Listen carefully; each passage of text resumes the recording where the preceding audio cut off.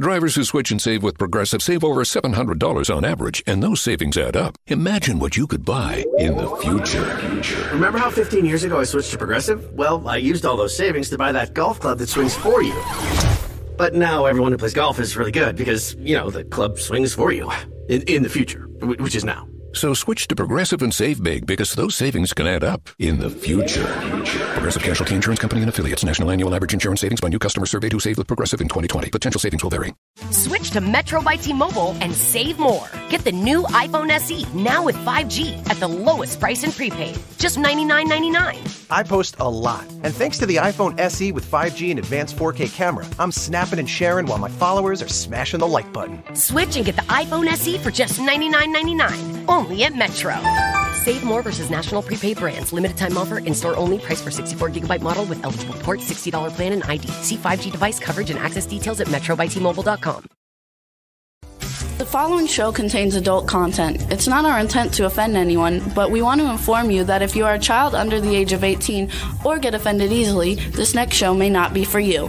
The content, opinions, and subject matter of these shows are solely the choice of your show hosts and their guests, and not those of the Entertainment Network or any affiliated stations. Any comments or inquiries should be directed to those show hosts. Thank you for listening.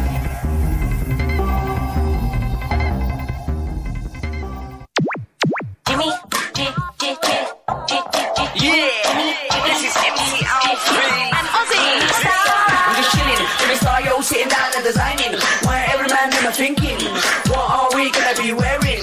Yo, I'm a Liverpool MC, you can't test me. Big up the girls inside the party. Let's get down to crazy Jimmy. Big up myself and known as Alfie, the one and only, the Turkish MC. Always love the clothes of Jimmy. Bitch, I'm your wanna be. Jimmy Star, new celebrity. We'll take you out to Jimmy Star. What's up, everybody? Welcome to the Jimmy Star Show with Ron Russell, bringing you the good times in music, fashion, pop culture, and entertainment. We got a really fun show for you guys today. We have two great guests. Our first guest is going to be Rhonda Swan.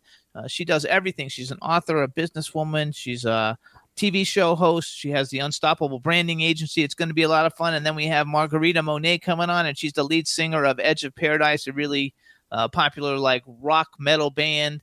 And so I think it's going to be a great show. But before we get started, let's just say hi to everybody, starting off with my cool, outrageous man about town co-host, Mr. Ron Russell. He's got a black eye. I didn't do it. Although I think it's sexy because he looks like a Brooklyn wise guy with the black eye. Here's what happened.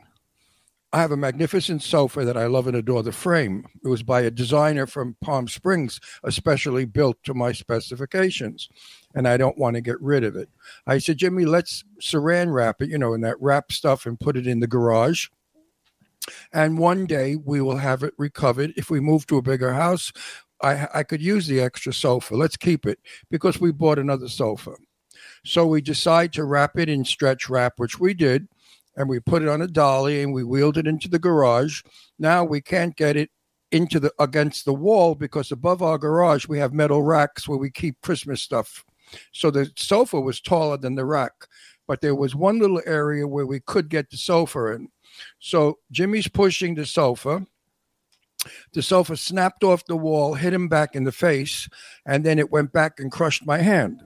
So we both got attacked by a sofa. So I said to Jimmy, you should throw the fucking thing out. I'm so sick of this sofa, but I love the sofa. He loves the sofa. Anyway, the sofa is in the garage in proper place, safe. It won't fall on the cars. But meanwhile, I have two hands now that don't work.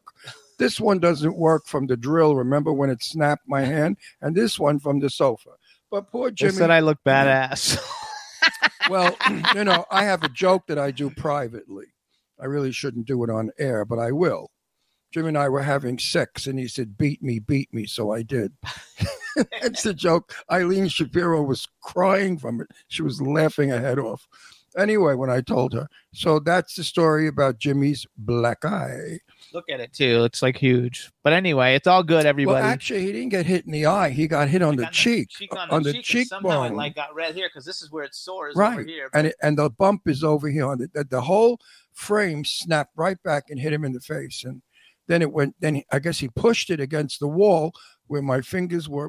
Yeah, when I pushed it, his finger was behind the wall. He was bleeding all over the garage. Oh, it was a freaking fiasco. So I said to Jimmy, this sofa has a history now, it has a story.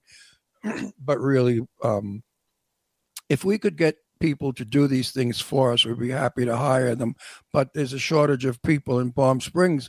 Everybody is buying everything in Palm Springs, even broken down dumps, paying like $1 million, and they're having them redone. New kitchens, new bathrooms. You can't find any help. So there's no help available. But I understand on Long Island is the same thing, because my friend John Vecchio, that's his business.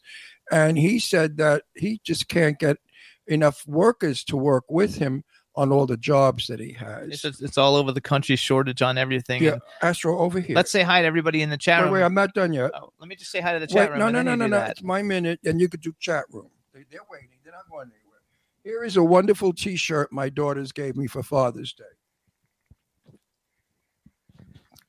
You got to keep talking. You have to sit up higher. See it? So it says, "Dear Dad."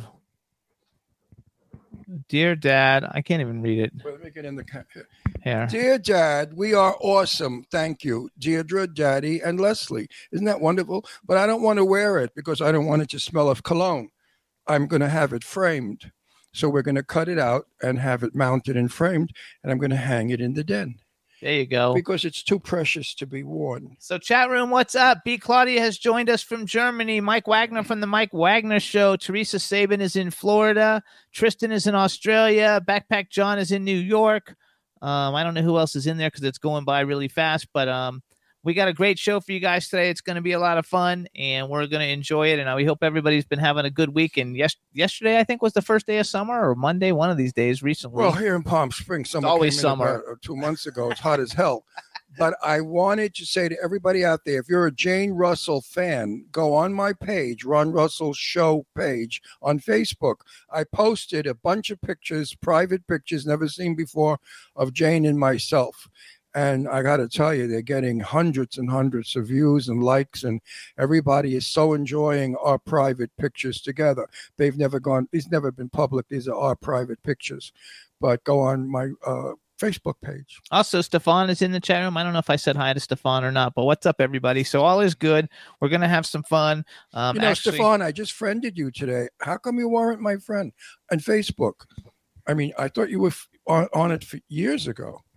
I don't know. Facebook's weird. It keeps people off. You don't know who's on, who's off. I mean, Sue Wong is back on Facebook, everybody. Oh, yeah, Sue Wong's back, you guys. So Sue is back, telling everybody how terrific life is and what to do and how to handle it, and to beware of the vampires, the very evil people who are negative, who suck up your energy and wish you bad. She's smart. She knows how to get rid of those creeps. Absolutely. So I got rid of a few months ago. You gotta love it. Look at my eye; it really looks bad on the TV. Maybe I should punch you in the other eye so you look like Elizabeth Taylor. Heavy eye makeup. No, really. Can I punch you on the other side? Let me. Stefan says it was deleted by accident. If you're not friends with him, because he would never delete you. Yeah, well, I put you back on. There you go. He put you back on. So many people are waiting to come on, and I got to keep taking people off. The only people I remove are people that I've never heard from. They've been on there forever, and they don't like or come into anything that I do. So I think they just did it to fill up their page so they have a higher number of friends. Those people I get rid of. I'm not interested in those. I don't want to be your score, because my name on your page makes your page go up a digit.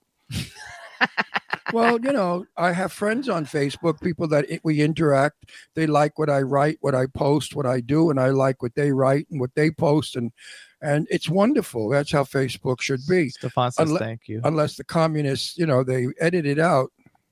That's so funny. So real quick, everybody, you can hear the Jimmy Star Show. We want to thank everybody for leaving all the comments on Apple Podcasts. We're trying to build up our presence on Apple Podcasts, so thank you very much. And you can also hear the show on iHeartRadio. We're on Apple Podcasts. We're on iTunes. We're on Spotify. We're on Amazon Music. We're on YouTube. We're on Google Podcasts, Radio Public, TuneIn, Pandora, Amazon Prime, and SoundCloud. We're on a bunch of other things too, but those are the ones everybody knows. And if you know how to listen to native drums, you can hear our show in drums. Yeah, probably. You gotta like love it. And for all of you who can't see Astro sitting in here between us, he's having a good time. So where else would my baby sweetheart love be? Absolutely. So honey, I'm sorry you got that black eye. I am too, but look at you didn't break your nose. I'm kind of like looking good though. Yeah, but what if it broke your nose? That would have been something. You got to be careful, folks, when you do things. We were careful. Whoever expected it to snap like that, to bounce off the wall and come back so quickly with such rapid thrust, boom, boom. And we're not as strong as we used to be because I got a really bad knee, so I have difficulty like walking, more or less moving anything around. And Ron's hands are already like shot. Damaged and shot, so he has trouble holding on to some things once in a while. Between the two of us, we're like one person. My doctor said it could take a year for my right hand to heal from the drill that snapped around and twisted my wrist and pinky. It could be a year. So I have a paralyzed pinky. I still don't feel my pinky. Oh, actually, I can move it, but it's all pins and needles. I don't feel it. Teresa Saban says the ricochet. Yeah, it was like a ricochet. And, it was. And now the fabulous and wonderful. But I'm waiting for rumors to go around that I beat Jimmy up because that's what's going to ultimately be. Oh, they're just saying that about the sofa. Ron really beats Jimmy up. Spousal abuse. Yeah, never. But in the meantime, we have they say things Eileen just joined us. Eileen just joined us in the chat room. You guys, Eileen's tuning in because we have some great guests today, and our first guest is actually in the green room. Eileen is like a smoothie. Yes, say hi to Eileen. Hey, Eileen, what's up, baby? We're going to see you next week, Angel Puss, and Sue Wong is joining us at our restaurant for Chinese food, and she keeps insisting on paying for it. I mean, what's her story? She writes on Facebook, and I'm paying for the whole world to know she's paying. Meanwhile, you think Soho and I are going to let her pay? Never happened. Women don't pay at our table. We might let pay. We'll take it out and trade later. Oh, yeah, right. Steak and rape. Remember that years ago? Women used to say that. I went on a date with a guy, and it was steak and rape. He gave me steak and thought he could rape me. You can't say that shit anymore. Oh, come on. Cut the crap. It's a joke. Get over it. I don't belong to this world. I belong in the real world, not this crazy, stupid 30-year-old, 20-year-old moronic world. So we're going to anyway, Eileen. We're going to bring in our guest. You ready? Eileen, enjoy the show. Loosen your bra. This way you're not uncomfortable, and enjoy the show. Just don't loosen your bra too much because they may come through my screen and hit me in the face. There you go. What's up? All right, go ahead. Let's let our first guest in. Hi. Is that my Elizabeth Taylor? Look at her. She's so beautiful. How are you two? I miss you. We miss you too. You too. You're so. Hold on. I got to do an intro real quick. So, all right, everybody. Now we want to welcome to the Jimmy Star Show with Ron Russell. This lady does everything. Yep. She's an author. She is a talk show host, the Rhonda Swan Show. She's the founder of the Unstoppable Branding Agency, one of the biggest branding agencies in the world. She's fabulous. She's wonderful. She's gorgeous. And we want to welcome you to the show. Thanks, guys. Good to see you. Yes. All the way from New York City. Yeah, and you're going to tell us about that in a minute. I know you already know Ron, but I have to do it for everybody anyway. So let me introduce you to my cool, outrageous man about town co-host Ron Russell. We're lovers already. What are you kidding? I fell in love with her the minute I saw her. She's so beautiful. No, she really is beautiful. And that cover girl, that picture, my God. We're going to show that to everybody. Oh, my God, that picture of her. She could have been a movie star faster than anybody. Sophia Loren, move over. No, really. That picture of you on the cover of that magazine we're gonna show it. So fucking drop dead. Okay, so you guys, we went to an event Friday night, and it was in Bel Air at a mansion. You positioned the chairs wrong, Jim. We can't see her. She's bobbing over the top of my head. The chairs are supposed to be on an angle. No, you're fine. No, it's okay, honey. We're fine. I'll do that. There you are. I'll do that. Okay. So you guys, we went to an incredible party on Friday night, and it was a book signing event for a book that Rhonda has done with a bunch of talented women. And there we also had a magazine called Wild. And if you look at that face. That's Rhonda on the cover of the magazine. Oh my God, is she not gorgeous? Look at this fabulous. I mean, she's like so fabulous. And you guys are going to learn why she's so fabulous in a minute. Her daughter is beautiful. The husband's not bad either. He's kind of cute, if you could see behind all that beard. But anyway, he's a cute-looking guy.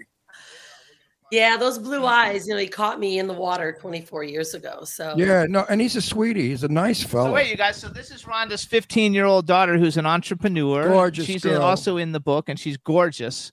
Absolutely fabulous. But we're going to talk about it in 1 minute. First, we have to have Rhonda say hi to everybody in the chat room. hi, everyone. Good to see you in the chat room. Yay. All right. So we went to this fabulous event, you guys. It was a book signing event. The name of the book is Women Gone Wild, the Wealth Edition, The Feminine Guide to Fearless Living. We both got it. And there's how many authors are in this? 25 authors. 25 authors are in this book. I kept saying 21. 25 authors, and we're going to talk about this in a minute. But before we talk about this, let's talk a little bit about you. Tell us, first of all, you don't even live here. You're on a book tour in the United States, but you don't live here. Tell everybody a little bit about you. Yeah, so I'm from Detroit. I was born and raised in Detroit, moved to San Diego in 98, where I met the love of my life, Brian, surfing in the water in San Diego. We lived in San Diego for about 11 years, and now we have been on the road for the last 15 years, traveling. We've lived in about 52 different countries. My daughter was 1 when we left at the time. And now we reside in Bali, Indonesia. Which is beautiful from what everybody says. Yeah. Now, you're Italian and Indian, not American Indian, Hindu Indian. No, American Indian. Yeah. Oh, you're American. I thought you were Hindu. No, well, Bali is a Hindu island. So Indonesia is Muslim. Bali itself is mainly Hindu island. But I thought you were Italian and Hindu. But you're Italian and Native American. Native American. Wow. That's an So now how did you interesting decide on combination. Bali, though? How did you decide this is the place we're going to settle down? Well, after living in so many different countries, because my family all surfs, Bali's like our favorite place. I mean, it's such a tropical, beautiful island. It pretty much has everything that you want. You just ride your motorbikes in your heels, and you just live a lot more cruisy life. So we chose to settle down after 8 years of being on the road with Hanalei, and she was 1 when we started to travel. And when we went to Bali the second time, we're like, okay, I think it's time to settle. It's very safe there. I mean, they don't have guns. There's no crime. Great place to raise. She was 8, now 15. So it's just a really good spot. And it's just beautiful. And it gets us away. I love being back to the States, but wow, being in LA, now New York, we were in Vegas first. It's like so much energy. And it's like, you go back to Bali and you calm down a bit. Okay, now a little bit. I know I started to read your book, but unfortunately, Jimmy got hit in the face with the sofa and me with the hand. He's got a black eye and I've got a fractured finger. So I think that's terrible. The story is true about putting the sofa in the garage and it hit him right in the face. But anyway, I started reading your book and I'm finding it extremely interesting. I know a lot about you and I'm going to discuss it because you're open. Yeah. You came from a very poor family in Michigan. Your parents were in a 12-step program because they were dope addicts. My dad, not my mom. Your dad, and you came from a hard beginning, and you went to college and you educated yourself, and today you're a billionaire. Let's say, make me rich. I want to be rich like you. What should I do? Tell everybody out there how to be rich. Go to the unstoppablebrandingagency.com exactly. and hire her. It's so funny, though. I love when you say this, Ron, because it's like when we actually look at what does it take to be not only just wealthy, because the book itself, this is the wealth edition of our book. So we launched the first Women Gone Wild last year. It did really well. And there's a whole reason behind why I wanted to help this book come to life. But now we're in the Wild series, and W is for wealth, I is for intuition, L is for leadership, and D is for diversity. It's like a whole wild woman. And when we talk about wealth, it's like, how do I become wealthy? And I think what it comes down to is people asking themselves a different question. What does wealth mean for them? Like wealth for me meant money years ago. Like I wanted to go corporate. I wanted to make all this money, own a big company. And what I found though is there's a lot of shallow thinking that happens when people become wealthy and they don't actually have a real purpose or a reason behind why they want wealth. And so I always say to people, ask yourself, what does it mean to you? Like in this book, my daughter talks about, the wealth. I mean, she started her first company when she was 11, made 6 figures when she was 12. Now she could say, wow, I got money, I got wealth. However, her chapter is about the memories that she's been able to create. And I think it's asking ourselves, what does it really mean to be wealthy? Because society and the way we're brought up in this world is You know, it's like you have to have the things to be seen or to be wealthy. And I actually don't believe that anymore. However, I did believe it back in the day. What about the comforts of money? And I believe that my wealth is health, because I'm 82 years old. So I could have billions of dollars, but if I'm not in good health, I'm worth shit. Right. So, you know, it's all about health and wealth, mental health. I like money because it's comfortable. Other than that, I'm not interested in money. Jimmy knows that. I don't even know how much money we have. Tell you the right, Jim? Yeah, he never I have knows. no I do idea. everything. I haven't actually looked at our bank account. This is no joke. Probably 12 years. I have not looked at our bank account once. I tell my husband, green light, red light, and that's it. Because you're right. It's not the number. It's really how you feel about it. However, I'm not opposed to making and having enough money and resources so I can help and contribute, right? And I think that's where some people get twisted. You know, once you realize like what money can do and what you can do with it, you know, then we can do a lot of amazing things, you know. But I think it's those that get twisted up that money drives them and becomes who they are. But I don't like people who have money who use it to hurt people who don't have money. Don't flaunt it. Don't, you know, like in other words, you could come from a small hick town somewhere in America and then become multi-rich and then go back to your hick town and show off and hurt people. That's when money turns on you, and you will be ill and never enjoy it, because they say all the money you have, spend it on doctors. You've heard that. Yeah. So I want to go over this a little bit. I love you. So first of all, you guys. No, I do. I really do. So Rhonda, first of all, tell people, because we'll tell them a couple times, where can they actually get this book? Get this book. It's right now. So the physical book that we're holding, this is the limited edition. This is only for family and friends. It doesn't physically come out until September. But right now it's on Amazon. We hit 15 top best-selling categories within 24 hours. We've been ranking in the top 2,000 and 3,000 of all-time books over these last 3 weeks. So you can go to wgwlive.com, takes you right to Amazon. And we're keeping the digital book right now open for only $2, $1.99 this whole week until the tour is over. Wow. So that everyone get their hands on it and they can share it and give it as gifts and all that fun stuff. So you guys, wait a minute, $2. You can't even buy bubble gum for $2 anymore. You can get this book for $2.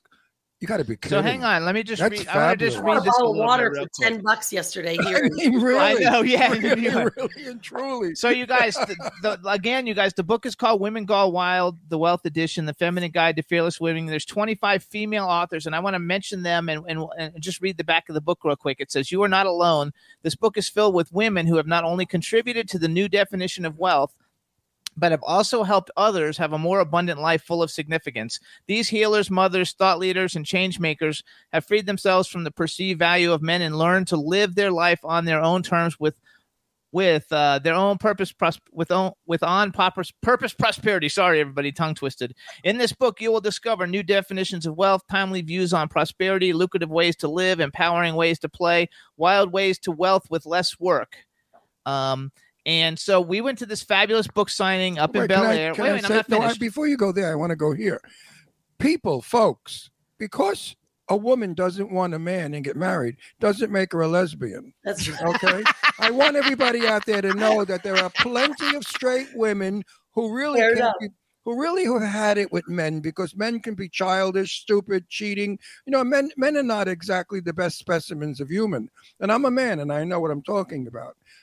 So I think she cornered this. My favorite one is my Irish lady. I loved her at your Karen party. Whelan, right? That's and Karen the witch. Whelan? I love the witch. I know her from a lot of stuff, so I'm old pals with the witch. Oh no, the witch wasn't one of her authors. Oh, I wish. No, the witch wasn't one of the authors. I told my daughter Deirdre that there's witches in the book. I thought she was. No.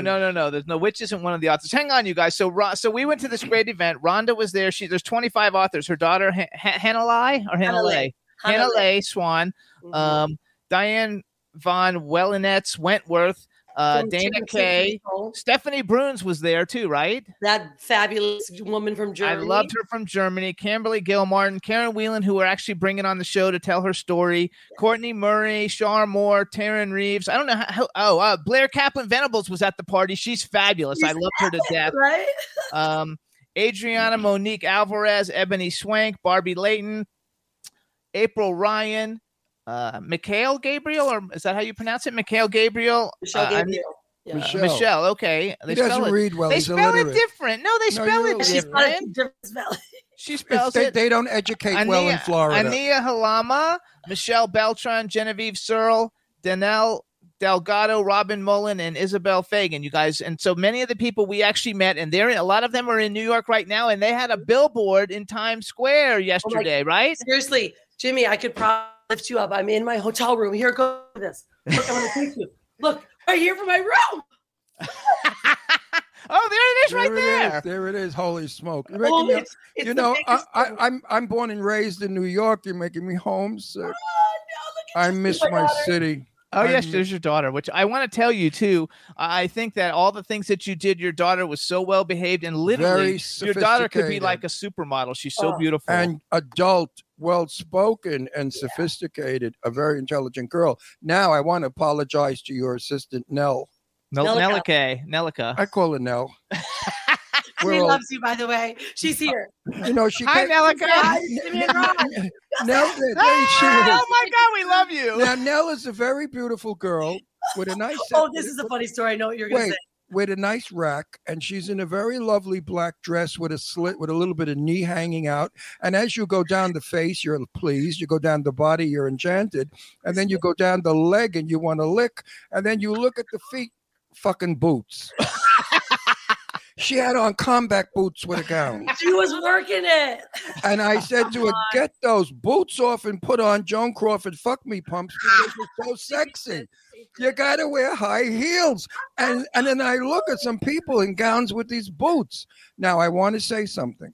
In Russia, years ago, we used to make fun of the Russian women because we would see them in dresses with boots and babachkas on their heads. So now we are becoming what? Communists? We're becoming Russian. We're wearing boots with gowns. I don't get it. Nell is a sweetie pie. I felt an instant friend with her. Nell, you're a cutie pie and a sweetie pie and a damn nice girl. And Rhonda, lucky you both have each other. I'm sure she's great to work with. I could do nothing without this woman. It's I go to many parties with many celebrities, and I never have a good time. Well, sometimes I do. But at your party, I just found some of the nicest people. I didn't like the house. $8 million. It's an ugly house. Oh, I hate that house. It's no warmth, no charm, not a bit of no gold leaf, no carving, nothing. It was so modern. Wait a second. When you guys were there, the view is gorgeous. When you guys were there, the view is breathtaking. But wait a minute. She doesn't own this house. It's for sale for $8 million. The Nightfall Group kind of sponsored us to be there. Right. But wait, it's $75,000 a month to rent. Yeah, we Googled it. Out of their fucking heads. I know, right? Get out of $75,000 a month. So I could wait buy a second, car though. with that. Wait a second. Did you guys see the house above you? Yeah. It's called The One. The one. Yeah. Okay, so we saw a documentary on that, and it cost $500 million to make that house. It's the biggest house in the world. Most expensive house in the world. Well, two doors down from where the party was held, Jennifer Aniston lives. Yeah. So now you know the neighborhood. It's Bel Air, very exquisite. But then again, Rhonda does everything big style because Rhonda is big style. She had on a stunning dress, everybody out there. Well, who did your dress? All that beadwork and stuff. J. Swiss Flirt is a designer in Indonesia, in Bali. They're very good friends of ours, Fabiola and Inda. They're very famous in Indonesia, and she handmade that dress for me. The detail work on this dress was absolutely beautiful. And you look beautiful. And the first thing I said when I saw her was, oh, my God, I knew Elizabeth Taylor. I did, really and truly. I worked with Elizabeth. I embody her spirit.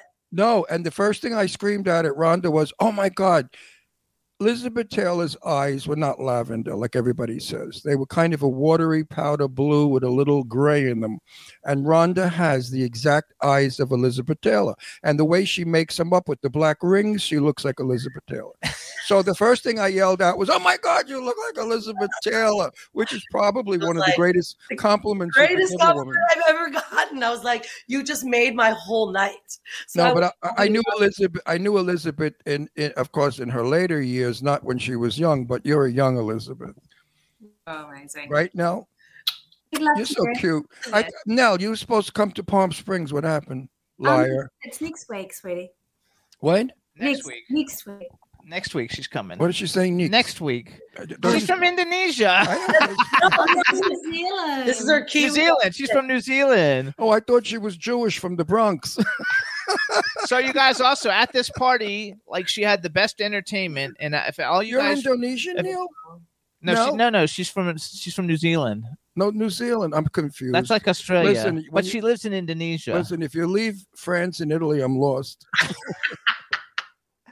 So you guys, they had Stefano performing at Rhonda's amazing event. Stefano was came in 7th place on season 7 of American Idol. He's a great guy. We followed each other on social media for years, so I was so excited to actually meet him there. And everybody at the party was amazing. Like all your friends, your friend who's the wealth manager lady was cool. I forgot her name, but she was cool as could be. Everybody was really great. The view was great. Give a shout out to James Clark, who helped and the put them together. We love James. Dancer guy. He was nice. Love him. With his wife. They were a sweet couple. And then the other couple, AJ and Tanya. And the other ones were going to get married. They're together for 6 years. So I said to him, listen, if you don't put a ring on her finger in 3 months, I looked at her. I said, dump him. And she said, I'm so happy, Ron, you said that in front of him. Well, it's true. She's a beautiful girl. She doesn't need to be tied up for 6 years. Either shit or get off the pot.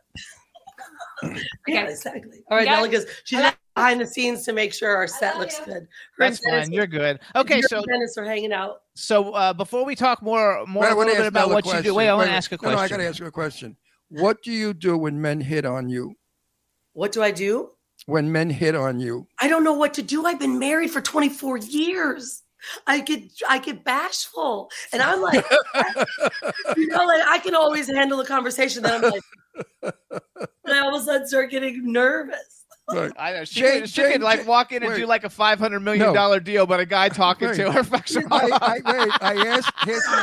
Here's the answer. My best friend was Jane Russell, the movie legend. And I asked Jane that question one night at dinner. I said, Jane, what do you say when men hit on you? And she looked at me and she said, you should be so lucky. And she walks away. Well, maybe I'll have to learn a bit from that. So that's a good answer. You should be so lucky. I love it. So real quick, before we talk more about the book, have you ever heard of Stewart surfboards?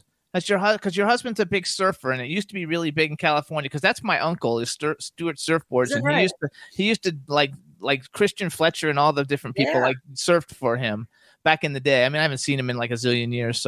But I think that your husband was the coolest cool guy ever, and he did a commercial while we were there for Unstoppable Beard something like stuff to maintain a beard, which is a cool thing. Yeah, but set the scene though. So here we are, the event's getting ready to start. Everyone's all fancy, and I look out the window and I see Brian. Like he's just a straight up dude surfer, no shoes on. He's got his shorts on and a t-shirt, and he's calling people out for his commercial. I'm like, it was so much fun though. It was so much fun. And you know what? Good beard products are hard to find in the first place. I know I have one. Some guys, no lie, their beards smell. Men hug. In Hollywood, we all hug each other. And there's a couple of guys that I want to tell them, put a deodorant in your beard because it smells of lobster or clams or spaghetti or Chinese food or I don't know what, but beards. Gross. That's why he created it, because I love the beard. I think it's super sexy. I love it. But, he was like, okay, I wanted it always pointy and looking really good. It's a long beard. Yeah, it points out. So he's like, I'm just going to make my own products. Yeah, they're all made in Bali. They're all organic, like sandalwood and like really handsome, sexy smells. So, now we don't have to have the lobster smell. I want to know something because it's not in your book. It might be if I read on. What gave you the idea to do and become who you are? I mean, where'd you get it from? Did you think it was not possible, a dream, a hopeless cause? Like, what was it all about? Yeah, well, you had mentioned this earlier. So when I was born in Detroit. Actually, my name was Jim Morrison when I was born. Didn't have a name for 5 days. Like, I really wish they would have kept my name to be Jim Morrison. That would have been amazing.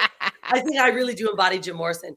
But I was born in Detroit. My dad was a drug addict and my mom was 20. And so, my mom's amazing. However, they were so young and not really fit to raise, a child. And so my mom divorced my dad when I was 3. Thank goodness. He's still wild. He's at large.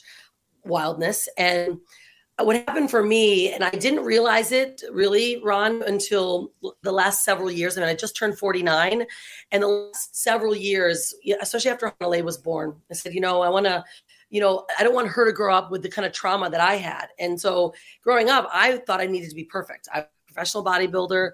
I had like the best grades. I was a professional athlete. I played for the women's U.S. team from very, very young. Well, I need to interrupt what you. Team? Wait, no, I need sorry, I need to interrupt you. You had an eating disorder. Put that in the middle of what you're talking about. We have a lot of people out there who have eating disorders and need to hear what you have to say.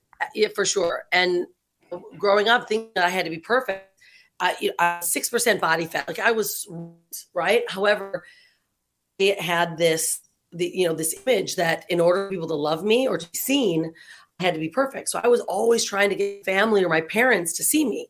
So instead of, going the negative way and going into drugs, which some people choose, I went this perfection way. And as I grew up, I was starting to realize that I was always trying to make people happy. Everything I was doing was to make others happy. And so, I wanted to keep this perfect body and I didn't know how to do it. I mean, you go from your, teens to your 20s, then into your 30s, and you can't keep 6% body fat. It's just not possible. And so I had all of these identity issues, like, and I had bulimia for like over 10 years. Didn't know it was actually a thing. Like, no, it was a bad thing, until it dawned on me, like, wait, I'm self-sabotaging myself. And I started to unpack a lot of stuff. And I talked about this in Vegas. I sat last year for over 100 hours in front of a fire, no food or water, with a shaman, and start to unpack in this Pandora's box that most of us don't open. And I didn't even know I had such a history, right? With the trauma from my dad and the things that happened. I mean, he used to steal stuff and put it in my baby carriage and then have my mom walk out the store and she would get taken to jail. And, I've sat next to jail cells with my dad because I was with him and he got picked up. I was 7 years old and it was Thanksgiving. I was jumping up and down because it was snowing in Detroit. And his dog, which was a Great Dane Saint Bernard, bit my whole face. And I don't know if you noticed, but I have this scar here and here. And literally as a 7-year-old, my whole face was ripped off. You're so beautiful, I don't notice anything but your beauty. Well, thank goodness my face stretched nicely. And I've hidden the scars.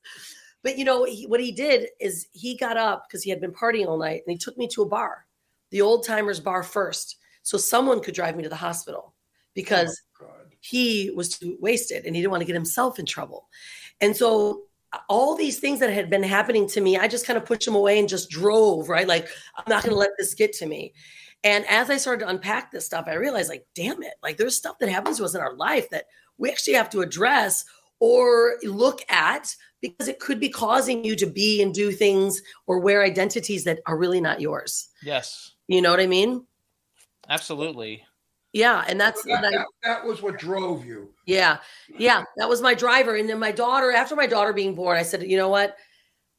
And I learned about this and it seemed very foreign, but the shaman said, we can hold 7 generations of trauma from our families, of trauma in our bodies. We hold that trauma. So I want my daughter, Honolulu, to be completely sovereign, like to be on her own, not having his bullshit, not have to peel the onion unless she created the onion layers, right? Right. And so I started to unpack that and I realized, like, wow, all these things that I had been doing were really to make other people see me. And so when I actually started to take control and say, no, I'm doing this for me. Like, I now have this rule, unless it gives me joy, leaves an impact, or creates long-term financial structure and future for my family, I say no, like 100% no. And so although I had been successful, I was pretty shallow in so many ways for many, many years and not knowing it. Like, I've always been bubbly, a good person, but I was doing things for the wrong reasons instead of really doing them for myself and for my family, So my success was a driver. Wait, hang on. What were the reasons? You mentioned you were doing the wrong reasons. Tell us what the reasons were. Well, first off, I thought by having more money made me, seen more, by being more popular, more successful, or that people would like me more, right? The more money I had, the more success I would have. And I tell you, we had a really big crash in 08, 07. I think many had the same in California. We lived in La Jolla, big, beautiful house at the top of the hill. Our jacuzzi overlooked Mexico and downtown. It was gorgeous. And we had invested in a lot of real estate. We put our name on $26 million homes, and the developer took all the money from the construction loan because I signed our names so he could build them because I was pregnant, and he robbed us clean. And so, 30 days before my daughter was born, about actually a little bit more because she was born 33 days early because I was so stressed, we found out we were losing it all. And here I am standing in this big, huge house, 2 Mercedes, right? La Jolla, all this stuff. I'm like, what are we going to do? Like, I have now my daughter was born 33 days early. I'm holding her and like, what am I going to be for this child? And the message came through that the money in your bank account does not make you or the parent for this daughter, or for this little girl. And you now need to really stand up for like now who you are. It's not about the money anymore. Right now, it's like who you are. I mean, we had so many friends that we still don't talk to because we lost all the money. We fire saled everything. We literally put stuff on our front yard. And you're talking about being in La Jolla, yard sales, not so sexy. No, my sister lives in La Jolla. I know. Not the most sexiest thing to do, but we just left our ego at the door and we're like, you know what, we got to get out of this because our mind was really effed up. I mean, new baby, all stuff. All these identities, like, what are people going to think about us? What are they going to say? And so we just said, you know what? We're getting rid of it all. So we left in 2008, November 25th, with $12,872.62 to our name and a vision and a vow, never put Huntley in daycare, and just to be the best humans we possibly could be. And now it's been 15 years later, so these things start to unwind and you realize like, wow, all that stuff that you had or that you thought you needed to be doesn't matter. I've learned one thing. Money and fame brings friends, but not necessarily real friends. People who like to hang on to your coattails because they could say, well, so-and-so is my friend, or I know so-and-so, or he was or she was at my party. You become a commodity or an object. You're no longer a person. So when you lose your fame and money, people say, him? I don't want to. He's nobody. He's over. He was yesterday. He's forgotten. That's how cruel people can be. And I think you experience that. And you find out who your real friends are. Like you got to meet. Totally. Right. Okay. I would never have left you. I would have said, you and your husband and daughter come live in my house. I'll make you pasta. We'll feel good. We'll be happy. Wait, I've done that. So we met Laura. Yes. No, I have done. Lori. So my friend Lori that we met, she was our neighbor, the blonde. So we call each other the booby twins because here she's like 6'2", right? Big boobs. And I was 5'2", and I was brown haired, she's blonde. And I had the boobs. I just recently had them removed. And we were the booby twins. It's like she's the one that stayed with me no matter what happened, right? Very wealthy woman. She manages high net worth and high wealth people. And it's like you really realize who are your friends, and we had to get clear. We had to clean a lot of people out. And now we know, and that's why our party was so amazing because we're only attracting high frequency people that just want to do good, And so that's now the energy that we're attracting into our life after peeling all those layers. I believe in there's an old saying, birds of a feather flock together. Yeah. And I certainly believe that. My grandmother, little old Italian lady, couldn't even speak English, used to say to me, Rolando, that's my name is Rolando. When you grow up and get married, if you buy your wife a mink coat, make sure all of her friends have a mink coat first. Otherwise, they do la occhio malo, the evil eye. Otherwise, they give you the evil eye. Yeah. And it's true. Yeah. People will be envious of beauty, wealth, fame, and they will wish you bad. They will do everything they can to make you unhappy. They try to bring you down to their level of misery because they're failures. They have never made it. And they will sometimes turn around and say, oh, well, he had a lot of luck. Bullshit. Luck has nothing to do with it. You make your luck. Look at you, where you came from, what you were all about and who you are. I love you for that. I'm so proud of you. And I don't give a shit if you ever got poor, you come and live with me. I've taken in people in. No, I've had friends of mine live with me over the years. Like, I don't know. I know. I don't care. I'm not kidding you. I don't either. like people because they're rich. Yeah, I mean, exactly. Rich or poor doesn't make any difference. If I met you on a bread line, I would just talk and be your friend. I really would. I take people for who they are, not what they've got, because it doesn't affect me anymore. I've been around it for so many, 64 years. I'm in show business. Yeah. So I've been around movie stars, wealth, big shots, fancy, Rolls Royce, bullshit, Zsa Zsa Gabor. And we've been around shit too. I've been around Zsa Zsa Gabor a lot. And when you're around that old crazy lady, Zsa Zsa was a camp. But wait, I want to say something because wait a minute. I just want to finish. I write about it and I say about it. I love when I go home to Long Island because I'm with normal people who talk about their children, their homes, their vacations, and I find it so refreshing. It's not about, well, my movie and I just finished and I'm doing another movie and then, I just won an Oscar. I'm just famous. But, who the hell gives a shit about your resume? You know those people. I want to bring up, because I think that, one of your, I think you have a lot of phenomenal attributes, but I think the fact that you decided that your child comes first, because I don't believe in today's society people do that. Ron did that. He sacrificed a career to raise 2 daughters. That's right. I had a lot of offers on television, and I said, I'm sorry. Turned them all down. Well, I can't. I was living in Long Island, and I said, I can't go to. I was offered a big role that I really wanted in a very big movie, and it was a good role. And my pal Lee Winkler got it for me with a lot of work. And I had to turn it down because I didn't have the time to fly to LA to film it and leave my children with who? Their mother didn't want them.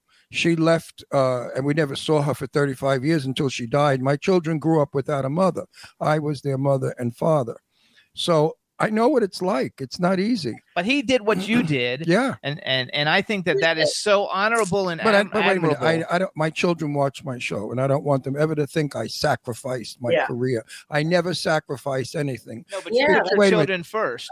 The joy of being with my children, New Year's, and when my daughter was first runner-up in Miss America, and the other one was an artist, I have wonderful daughters. That beats any movie I could have been in, believe me.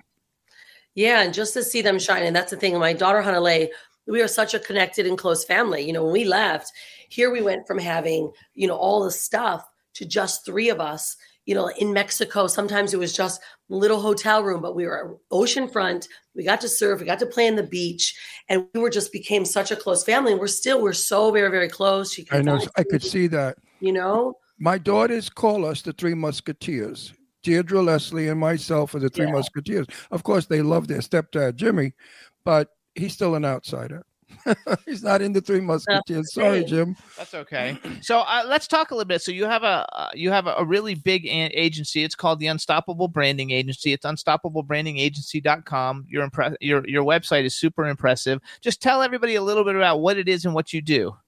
Yeah. So we focus mainly on entrepreneurs, and what we do is we help them go from best kept secrets to world renowned brand. And what happened is, because this is exactly what happened for me, I became an entrepreneur and I was just serving everyone else. But when I wanted people to, Google came about, right? This is before social media when I started my company. And so I was learning to for people to be able to find me. And how are they finding you? They Google us. So what we did is I started helping people really develop their brand image, their message, their strategy online so they could be found. But what happens with entrepreneurs, we always end up serving everyone else than ourselves, and we don't put ourselves first. So now we've got podcasts, we got things that we can be in front and tell our story. We didn't really have that. And so I found a big problem. And the problem was that people now, especially entrepreneurs, if you're going to look for them, unless their company has done something big and someone party's talking about them, you didn't really know about them.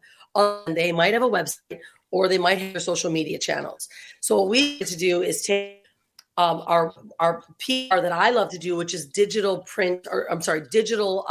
magazine publications, and start telling people's story. Because when they Google you and it's you talking about your, like being in Times Square, the weirdo going, hey, check me out, I'm so great, right? Everyone knows it. But if someone else, let's say even next to you, is going, wow, this person, like what you're doing for me right now, this person knows what they're talking about. That's the third party credibility that makes someone say yes.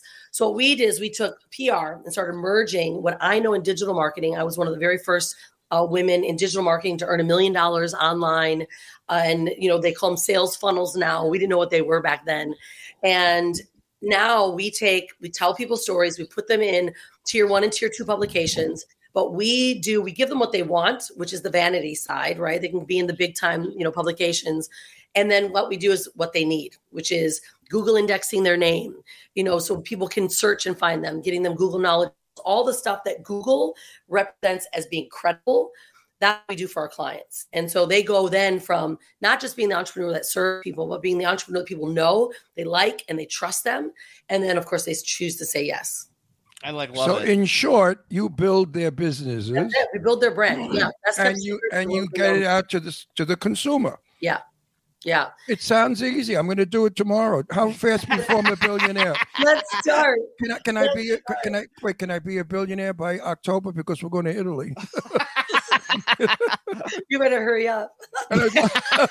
and I'd like to be a billionaire when I go to Italy. No, so basically that's how how this book came apart around then, right? Because a lot of the people that you work with are in this book. That's right. And so the book actually came. So my mothership is my agency. That's the company. It runs on its own. We do our thing.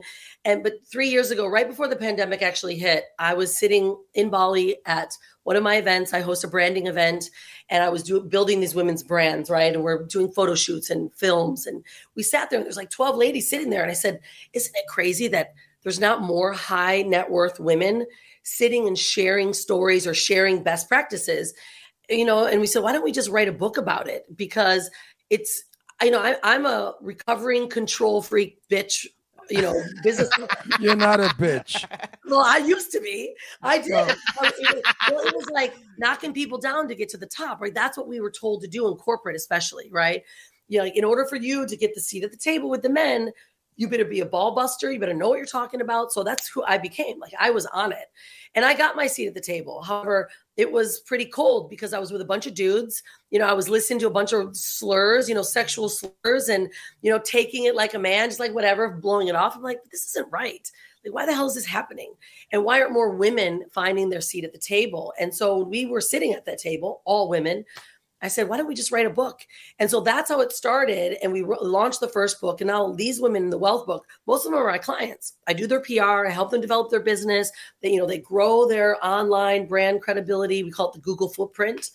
And I said, ladies, you all deserve to be in this book to tell your story, because all of them have gained so much in wealth in their life. And so I do the book. It's not just being in the book. Like I do all the PR. We do over 6-8 months of PR. They're in tier 1, tier 2 publications. They get interviewed on my show, which is getting about 1 million views per episode these days. We're getting a lot of, attention.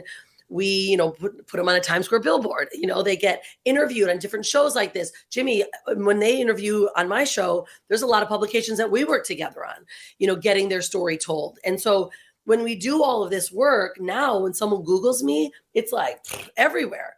And I want that to happen for my clients, because they're not doing the work for themselves. And most PR agencies are more like, oh, let me get you at an event, or let me get you in front of people. We do it completely opposite. We're all about the digital marketing and the identity footprint. Now, which is where you need to be. Jimmy did this with our show without even knowing he was doing it, because we have over 5 million viewers a week, and we just made 1 billion downloads. What? Okay, and we've been Emmy nominated. So Jimmy, without ever knowing what he was doing, promoted and worked on and got it out there. I mean, Jimmy's a wonderful PR person. I actually have to give some credit too, though, because I have a website, Jimmy Star's World, and it's number 40 of the top entertainment sites in the world. And I have a partner who helps me do SEO stuff. His name is Stefan Bell. He's in the chat room. And so a lot of the fact, and of course, Eileen Shapiro is wonderful.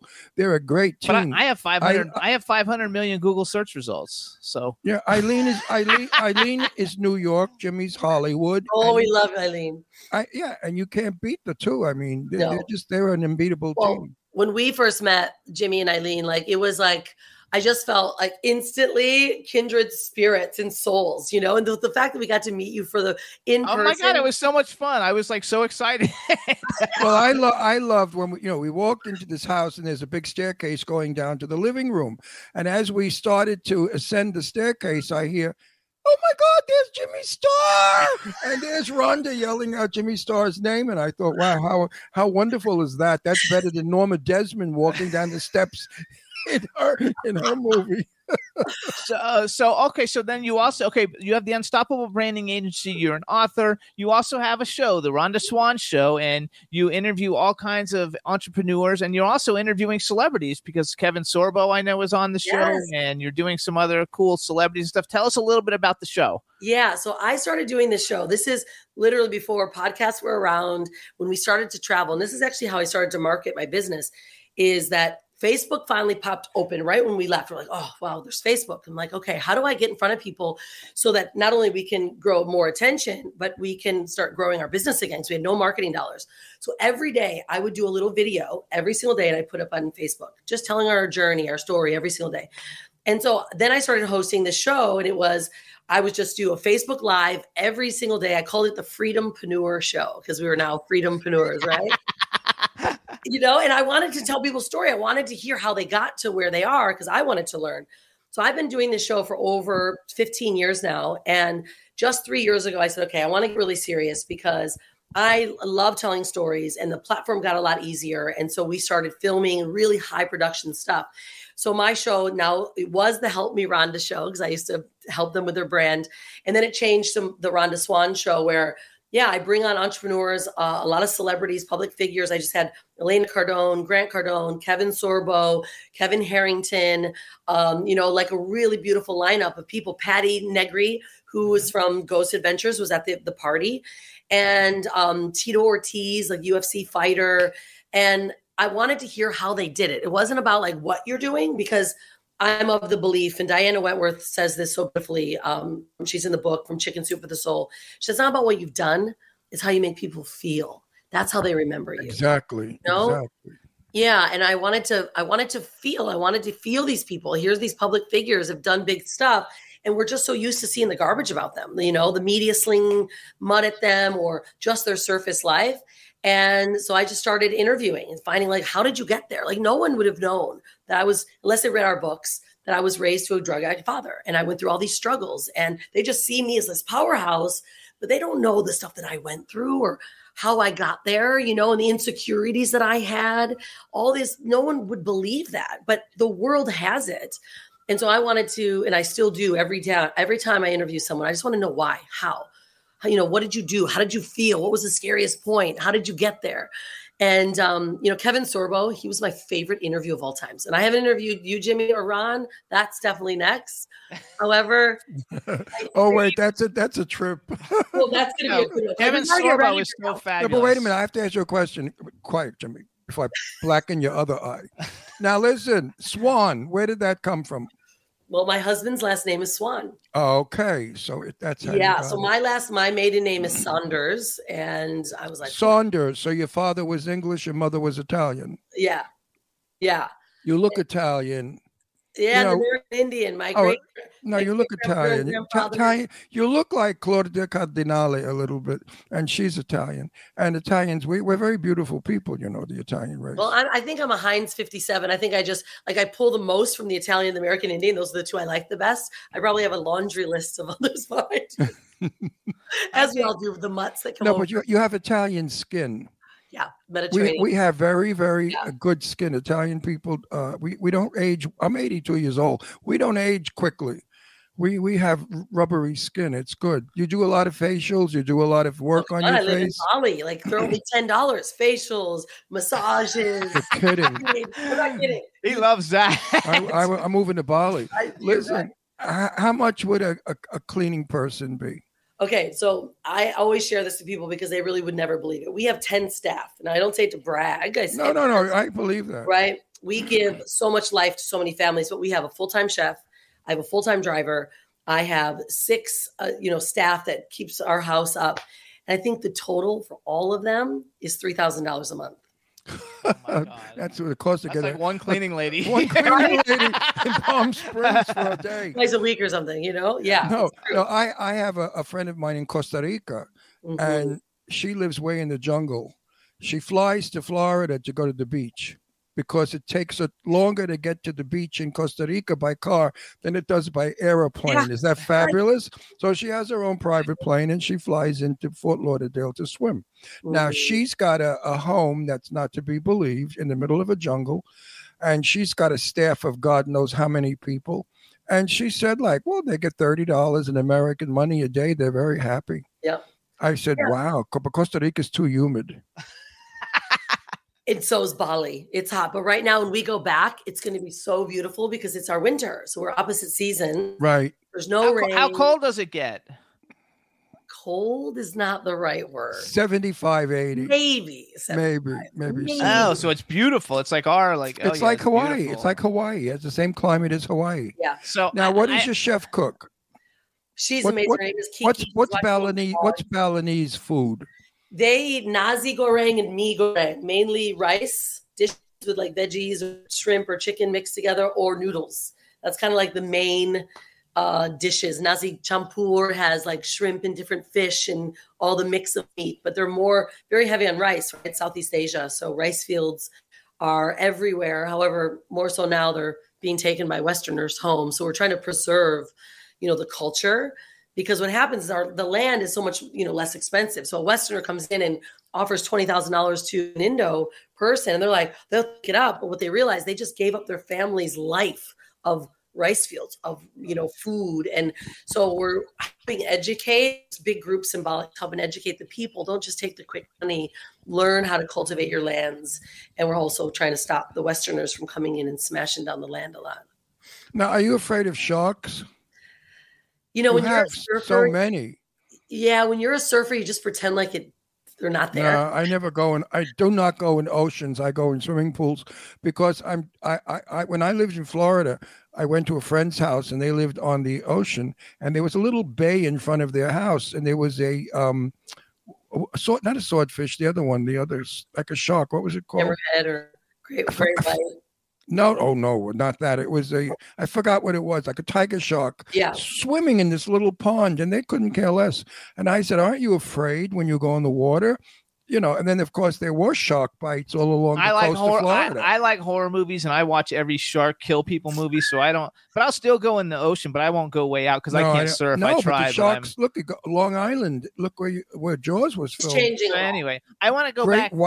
Great white sharks are on Long Island. I want to go back real quick and just give Rhonda a compliment, because I think that, when we obviously I've Zoomed with you before, and so we've had chats, but I have never met you. But your personality is so like warm. You're beautiful, and all that stuff is on the surface, but what's underneath and what comes from inside from you, I think makes people gravitate towards you, because you have such a warm personality. People automatically feel comfortable. Jimmy, there's one word for it.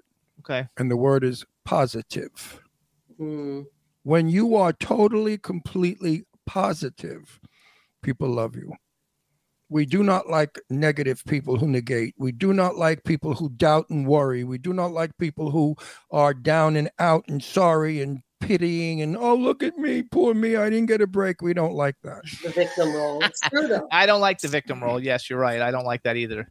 Yeah, because that's the thing. I appreciate that, Jimmy, so much, and I really do. I hear that and I receive it, because we could easily choose to be a victim. All of us could, so many things have happened to us. We could be not me, baby. Yeah, never. I'm a tough guinea from Brooklyn. Yeah, exactly. That's what I was like.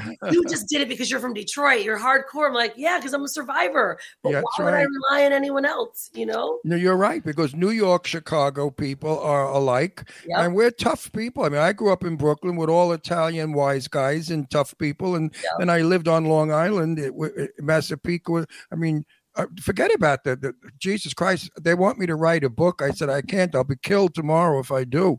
The names I could mention. But, you grow up tough, and you learn that in order to succeed in life, you have to, first of all, have something to offer. If you have nothing to offer, then find something to offer. Now, obviously, you found many things to offer.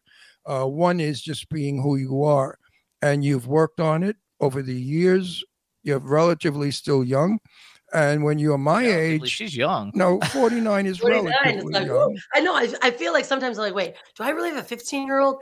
And 49, that's like a silly number. I feel like I'm still like 15. Are you kidding?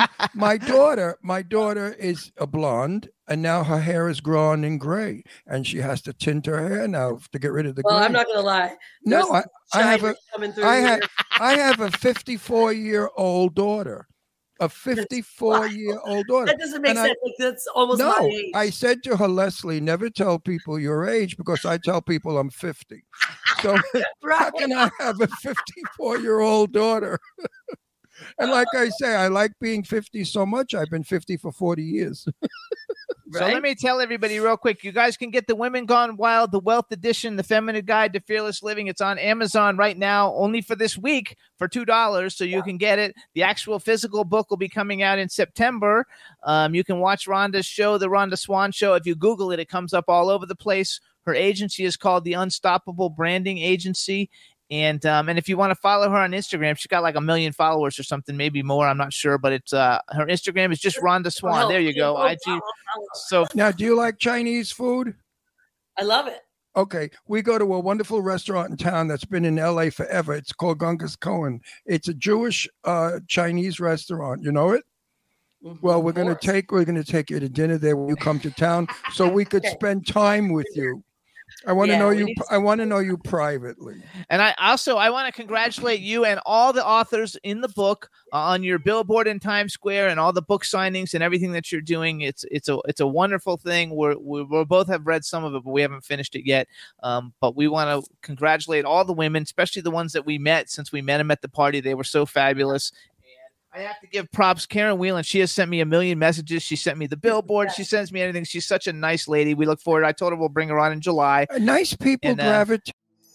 Switching and saving with Geico is easy, so you're free to ponder life's big questions.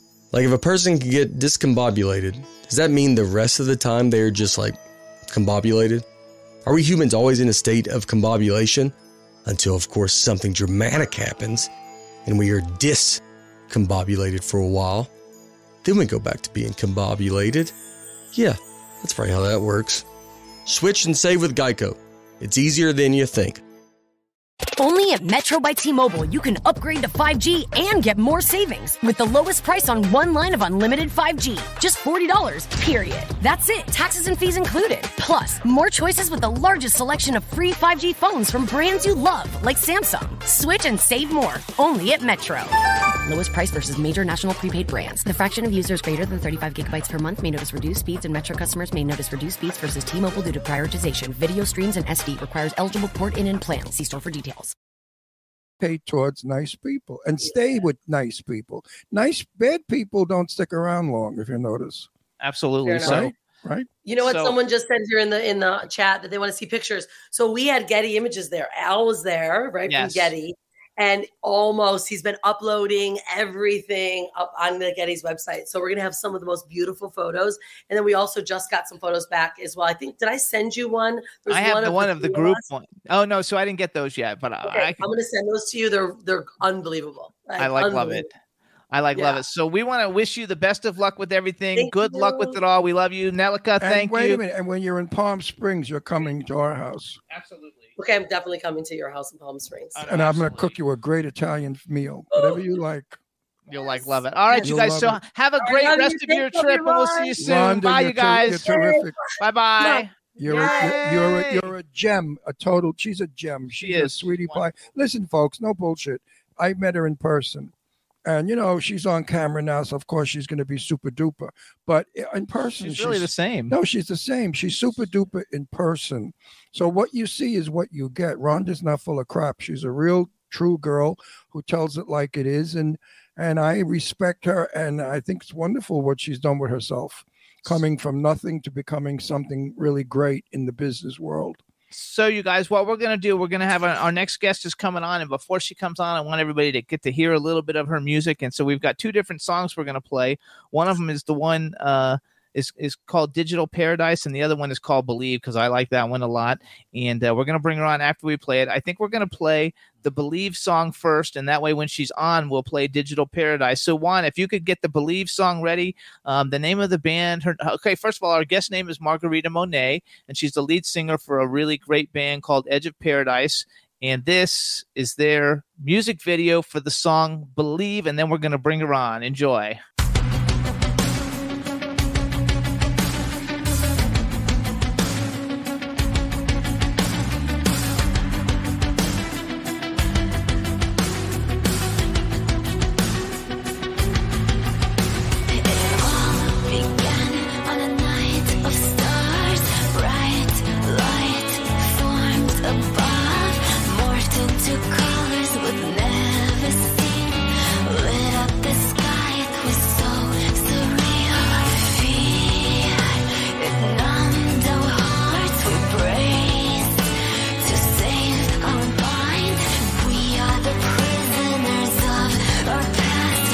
don't understand, we destroy it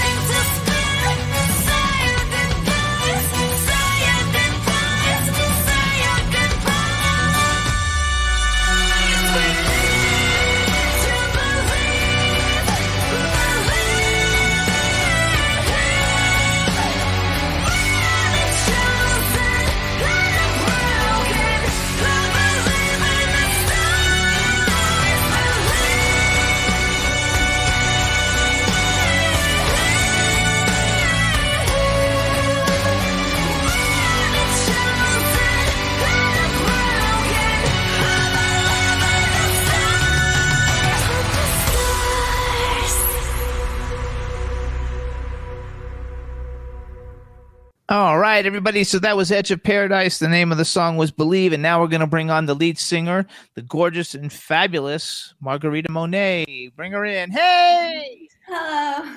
How are you? I'm good. Thank you so much for having me. Oh, my gosh. You are so fabulous. So let me introduce you to everybody, starting off with this is my cool, outrageous man about town co-host, Mr. Ron Russell. Yes. You know what I love most about your performance? What? Moves. You move like the movie stars of the 1940s when they sang. Most people sing standing up. You move, the arms, the everything about you is wonderful. You're not only a wonderful voice, but you're a wonderful show. You're good. You're beautiful, and you know how to dance, and you're terrific. I enjoyed your video a lot. Thank you so much. No, I don't lie either. I tell the truth. So also, then we've got a chat room filled with people, and I think you have a lot of fans that are also in there. So just say hi to everybody in the chat room. Hello, everybody. Thank you for joining. So everybody, this is Margarita Monet. You can follow her on Instagram. She's at Margarita Monet. And her band is Edge of Paradise. And the Instagram for Edge of Paradise is Edge of Paradise. So it's at Edge of Paradise. So tell us a little. So where are you from? Tell us a little bit about you. So we are based in Los Angeles. I live in Los Angeles, but originally I was born in Armenia. I lived in Moscow. Then we moved to Houston, Texas. Then I went to school in New York and somehow moved to Los Angeles. So how long have you been in Los Angeles? Your name is Margarita Monet. Margarita is Spanish and Monet is French. How's that happen? Well, actually, Margarita It's a popular Armenian name as well. And in Russian, it's a name for the flower daisy. So it's pretty popular in that region of the world as well. Monet is my stage name. My actual name is Margarita. Okay. It's a bit long. We all have stage names too. I'm not really Jimmy Starr. He's not really Ron Russell. So that one works perfect. And I want to say you have a very supportive fan base, because I got all kinds of comments on Instagram and on Facebook and all over. Like, people really, really like you and your band and everything. So how long has the band been together? We've been together, so 10 years ago, me and the guitar player formed it, but really as a whole, the band's been since 2018. I think that's when we really defined our sound. But, prior years, Dave and I, we were, figuring out what we wanted to sound like. But So I started doing it. Mhm. Dave Bates, right? I want to give Yes. everybody like props. So I don't know if I took these people off of your website. Is that the right band? So we can give props to everybody. I don't want to give props to anybody if they're not in the band. But so you guys, here's who we've got in the band: Edge of Paradise, which is an amazing band. Dave Bates, Jamie Marino, David Ruiz, and Justin Blair. And the name of the band is Edge of Paradise. And obviously Margarita's the lead singer. How is it being like the only girl in a band? Just really quick, we have a new bassist, Kenny Lockwood. Sorry. Okay, Kenny, what's up, Kenny? Welcome. But I've got to update that. So we, I never really think of that because all the guys, everybody is great. We're all really good friends, and we put the band first. So we all have a great relationship with each other. So I never really feel like I'm the only girl. But, it's a funny question because when we started the band, I come from a classical music world. So it's very natural for me to, there's a lot of girls in classical music. So I never really thought of myself as I'm the only girl, how it is like to be a female singer. But now a lot of people ask me that because it's not as common. So it's like what genre do you consider yourselves? Like, do you consider yourself? I mean, it's like rock, but you consider yourself metal? I'm not sure. I don't know what the genre actually is exactly, or like how do you guys describe it? Like what? Like if I went to well, I guess we don't have record stores anymore. But if I went to a record store, what bin would I find you in? Would you be in a metal bin, a rock bin? Where would I find you? Well, in Europe, we are in the rock bin. Okay. So put us in some record stores over there. But in general, we call ourselves cinematic rock. Okay. I don't really consider us metal just because the music is melodic and I don't really do screaming. Yeah, I don't think it's metal either. Jimmy said to me earlier you were metal, and then when I heard you, I said she's not metal. She has a voice. Yeah, I don't think it really fits under. I don't think it really fits under metal either. Your costume was beautiful. Who did it? Thank you. Oh well, I got a dress and I cut it up and customized it. So you did that. I customized a lot of stuff. Yeah. I love the way you did the wrap around one leg and then the slit and the gown on the other. That was very clever. You were very impressive, and as I said before, I liked all your moves, your gown, your look, your voice. You have a good show. Do you book it a lot? Yeah, so we're going on tour in August, and we're going to be touring a lot, and we're building up our stage show even more to support the latest album, The Unknown. So because the pandemic sort of put a stop on the live show for a few years, because we were really ready to go out and bring the theatrical more of a production, because we want the live show to be an experience, not just the music. So now we're picking it back up. You have all the ingredients of becoming a superstar. Oh, thank you. No, seriously. I actually think so. You have all the ingredients that your look, your voice, the show. You're professional. I think that you're going to go someplace very big soon. I actually wrote some notes down. So first of all, how many albums has Edge of Paradise recorded? We recently released our 4th one.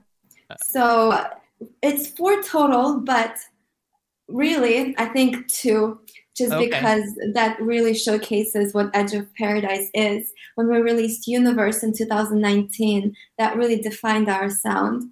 So that's kind of what the band is. Prior albums, they're cool. Like actually, Immortal Waltz we recorded with Michael Wagner, who did Metallica and Ozzy Osbourne, and it was one of the most inspirational experiences for me. But you know, it was still at the stage where we were trying to figure out what we wanted to sound like. I also read though that Tony Franklin was the bassist on your debut album, and Tony Franklin's a good friend of ours. He's been on the show many times. Oh, very cool. And we love Tony Franklin. And I actually saw when you were at NAMM a picture, either you posted or Tony posted it, one of the two of you guys together at NAMM. And I thought, oh my God, that's so cool, because we love Tony. He sometimes plays with Scott Page. He's a sweet guy. Yeah, we just love him to death. He's been on the show. So there's somebody in the chat room named Nick G, and I know he came for you. So say hi to Nick. Oh, hello, Nick. Oh, thank you. Now, how do you do you have romance with your tight schedule? So tell me a little bit about do you have a special guy who you're sweet on? Is he in the band? Do you have somebody you're sweet on? We need a little gossip here, a little bit. Yeah, I do. He's very supportive. He's also an artist. He's not in the band, but yeah. A painter artist. He does a lot of he does a lot of digital art, and he does electronic music. So. Which you do art too, you guys. If you go to edgeofparadiseband.com, you can actually see Margarita's some of art your work. On there. Yeah, well, you know, I'm excited today because I put together a book of lyrics and art for the unknown, and it just came in this morning, and I got it right here. Show it to us. Congratulations. No, close it and bring it closer. Yeah, close the book. Okay, so the unknown is the name. Girl. So the unknown is the name of your album. Edge of Paradise is the band, and this is artwork. And this is artwork that you created, right? Yeah, so it's all the lyrics. And so throughout, since the album's been released, I've been painting. So all these artworks, people own it around the world because as I paint them, you know, people buy them. So they're somewhere all over the world, but I wanted to put them together in a book with the lyrics. Congratulations. How much does that book sell for? $50. 15? Awesome. 50. Oh, 50. And where do people get it? It's going to go up live on our Edge of Paradise store, which is edgeofparadisestore.com. Okay, you guys. So to make a good coffee table book, folks. Yeah. So I have a question for you. Okay, because I knew a few. Like I'm not really haven't talked to her in a long time, but I used to be really good friends with Lita Ford. You know, there's some iconic women. Who are some of the iconic? And we just had Susie Quattro on our show a couple of weeks ago. Who are some of the iconic women that maybe you looked up to growing up to be like, oh my gosh, I could do this, and I could be a female rock star? Well, you know, when I was little, it didn't even cross my mind. Oh, I didn't think I could ever do it. Oh, because you were going to be a classical artist. What were you going to be, like an opera singer? No, I played piano my whole life, and then I did ballet, and I did theater. Oh my gosh! So I did all of that. Do you know who Stevie Nicks is? Yes, of course. I know now, but you know what? So she was the only girl in an all-male band. Yeah, but so my dad was really into Led Zeppelin, and my mom was really into Queen. And I found VHS tapes of the live performances, and I would secretly watch them and secretly want to do it. That is so cool. Well, Yeah. so who are some of the female, rock star people that you admire or listen to? Madonna. What'd you think of Madonna? I appreciate all music, and I love, she's such a great performer. Joan Jett. I'm Blondie, but Blondie's a good one. Joan Jett's a good one. I love the Scorpions. Oh wow! I love Ronnie James Dio. I don't know. I was always really drawn to male vocalists for some reason. What did you think of the Beatles? Do you know who the Beatles are? Yeah, of course.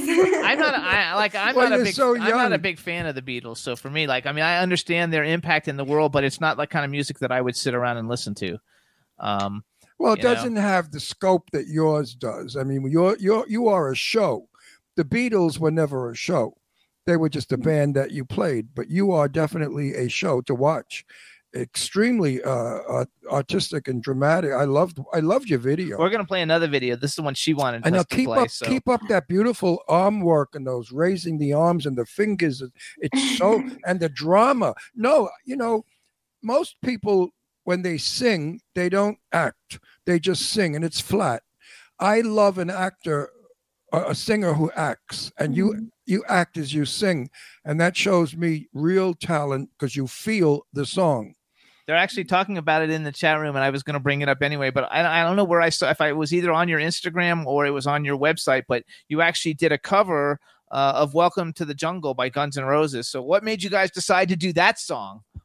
So a little bit, actually, the video for Believe was filmed by Nigel, who filmed original video for Welcome to the Jungle. Oh, that's cool. Yeah, but Welcome to the Jungle was the song that Dave and I met over, because when I started doing this with this producer, we needed something. We walked into the store and Dave was like soloing over Welcome to the Jungle. Oh my God, that's cute. That's so cute. What a great song, though. It's such an iconic like rock song. And so were you a fan of Guns N' Roses? Yeah, it's actually probably the first song I tried to sing as a singer.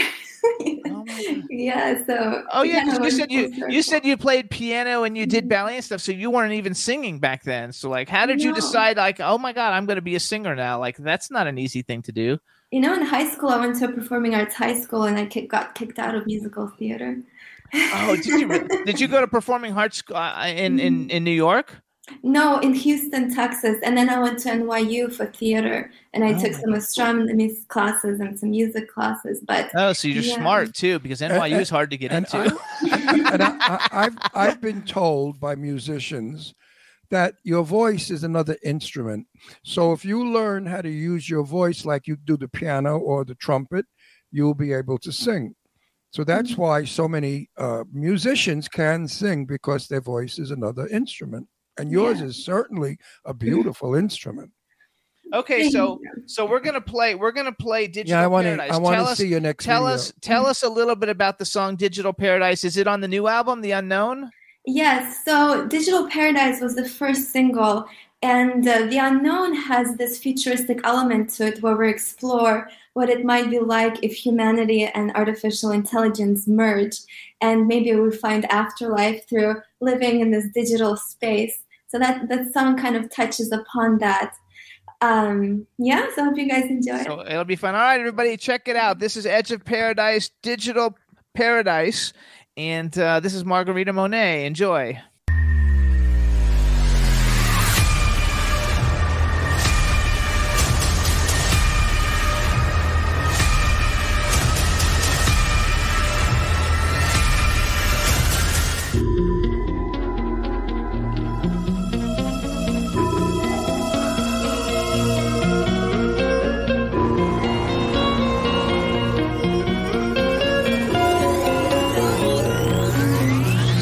I am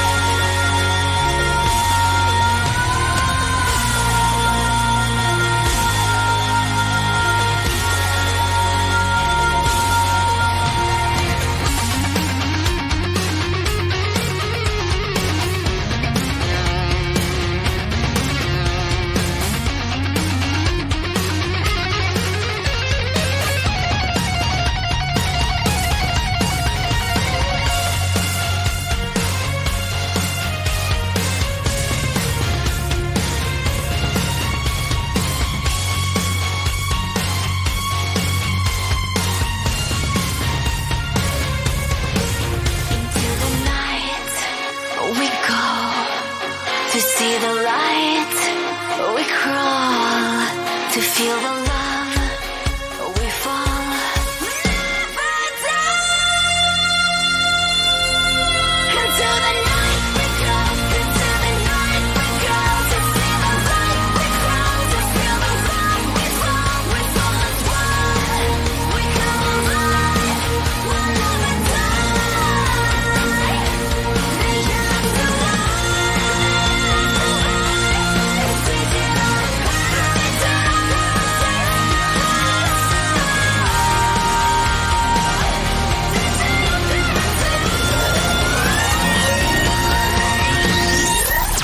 Hey, Margarita. So somewhere in the middle of that song, YouTube flagged the video. So like, I don't know if everybody saw the whole thing, but we're still on audio, so we have to keep going. You know, that really that annoys me because it's your song. You're here, and you gave us permission to play it, and yet they have the audacity to pull it down and shut us down. I get it all the time on our own Facebook page. They always flag us. Yeah, I think it's horrible. Now we have a. Oh, Jesus. Now there we are. You're back. I'm going to talk to you for a while. Okay. Again, let me see your hands. Hold your hands up like that. You have the most incredibly beautiful hands and fingers. You have such long fingers. And when you perform and you do all of that stuff, Astro, behave. Little dog that we have, 7 pounds, has a big mouth. Come on, Astro, stop it. I love your videos. I'm 82 years old, and I shouldn't really Happy birthday, by the way. Oh, thank you so much. But I shouldn't really like your video because old people are not supposed to like the new stuff. A lot of it I don't like, but I love I love the first one better than this. The second one was good, but the first one's my favorite. I love that song also. The first song is my favorite song. What was the name of that song? Believe. I love that. That song is going to fly like there's no tomorrow. I like the way though that you guys your videos are like movie. I mean, it's really like a movie. It's not like just a no. You know, video. It reminds me of many years ago. Like in the 1980s, they had a network on TV. Remember MTV or something? We used to watch just videos of people performing. Do you remember MTV? Like when it was all videos? Probably not. You're not. No, old you're enough too when young. It was just videos. But it was I lived in Moscow, and there they had a lot of channels where they just play music, and I used to watch a lot of European music. Some American music. So no, but this was everybody famous's video, and it was so interesting. And then if suddenly MTV went away, I also read your video is like an MTV video. Yeah, I love it. I really do love it. Honest and truly. I read on your website, which everybody, the website again is edgeofparadiseband.com, that you guys have toured the US, Europe, and Japan. Like, how was it going on tour? First of all, did you have a good time? And like, how is it like traveling with a bunch of guys? I love touring. It's one of my favorite things to do. Playing live is like nothing else. We did in 2019, we got to go to Japan, which was like another world, and they love music over there. And I loved Japan because it's so futuristic, but the culture is incredible and people really appreciate the music. And then we got to do a European tour, which was almost 30 countries, with a band, Sonata Arctica. And that was a blast. Every country, the audience is different, so you get to experience that as well. I love it. I mean, we were the only female fronted band. But, I don't think of us as female fronted. We're just a band, and everybody is always really cool. So I always have a great time. And our merch girl was a girl.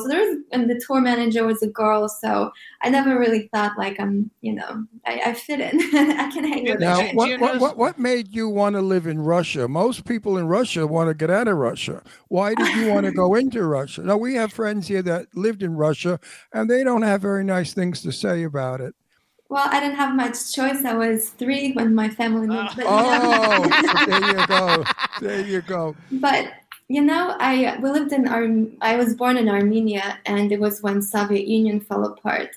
So my dad moved the family there, and it was much better life. And I had a lot of opportunity there, and all the ballet, all the music, all the stuff. For sure. How tall are you? I'm around 5'8".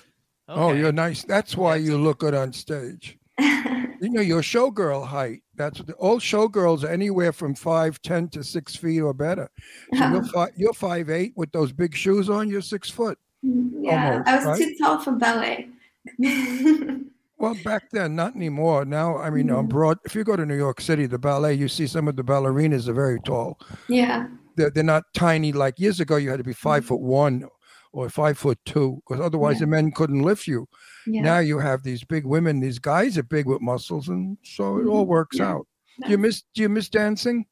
I do, but you know, I really love the band because I get to do a lot of the stuff that I learned through the years. So like on stage, you know, I get to move, then I get to create music videos, which was, you know, my love for theater kind of comes through. Well, there's your ballet training. It's in your performance with your movements. I see it. You're graceful. Yeah. I don't want to sound like a retarded old man, but I really loved watching Believe. I like the song very much, and I just love the video. Do you have toe shoes? Did you have toe shoes when you were little? Yeah. That was like my thing. My sister took. I'm gay. And when I was little, my sister took ballet, and all I wanted to do was wear her toe shoes. I swear to God, like I thought that was. I would always go and try and put them on, and my parents would have a heart attack that I was trying to put on her pink toe shoes. I threaten him all the time. I'm going to buy you a pair of pink toe shoes. And you could pirouette around the house. So I also know, the person who helped introduce us to you is a good friend of mine, and he's your manager, Jeff Buttermark. So we want to say hi to Jeff. So on 3, everybody say hi, Jeff. He's the coolest guy on the planet. 1, 2, 3. Hi, Jeff. Jeff Buttermark, everybody. He's like a superstar, and he's a really great guy. Well, he sent us a superstar. And he sent us a superstar. How old are you? You like 21 too? No. She's not gonna tell you. You're older than that? No, I'm 30, over 30. Are you over 30? You look great. Yeah, you actually do look I good. thought you were 21, 22 years old. I feel like I'm 16. So me too. No, you're kind of giddy and fun like that. So when you're going on tour in August, are you going by yourself? Are you guys going with somebody else or? Yeah, we're going out with a band called Temperance. They're out of Italy. And then we also have a band out of Italy called Carved. They're opening.